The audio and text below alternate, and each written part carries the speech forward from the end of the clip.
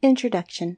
Congratulations on purchasing the Keto Diet for Beginners, Easy Everyday Low Carb Recipes 15-Day Meal Plan, and thank you for doing so. The following chapters will discuss how to achieve weight loss and what you'll need to do to reduce your carbohydrate intake and achieve ketosis. The keto plan will help you feel full and satisfied while still losing weight. You merely restrict carb intake, including starches such as bread and pasta, as well as sugars. As a result of the keto diet, you will replace the unwanted elements with fat and protein. Not only will you lose weight, but you'll also lower your triglycerides, blood pressure, and blood sugar. There is no set rule for carb intake.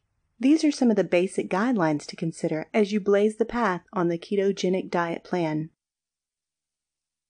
20 to 50 grams each day. If you have diabetes, are obese, or metabolically deranged, this is the plan for you. If you are consuming less than 50 grams daily, your body will achieve a ketosis state which supplies the ketone bodies.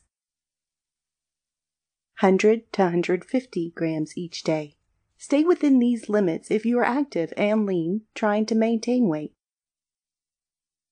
As you now see, it is important to experiment and categorize where you fall on the scales before you make any changes. As with any new diet changes, you should seek your doctor's advice.